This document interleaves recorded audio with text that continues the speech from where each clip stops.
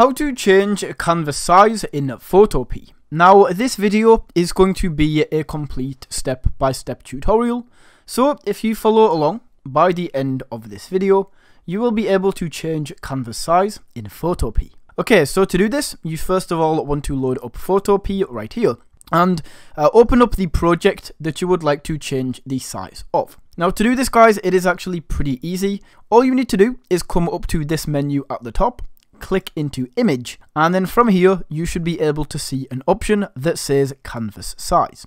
We can then go in and change this. So what you can do is you can choose to lock the aspect ratio, and what this is going to do is basically keep this with the same ratio.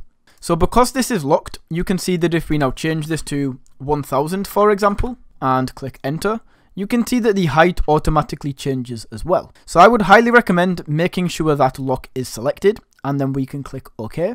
And as you can see, the canvas size has changed, and that is how you can change your canvas size in Photopea.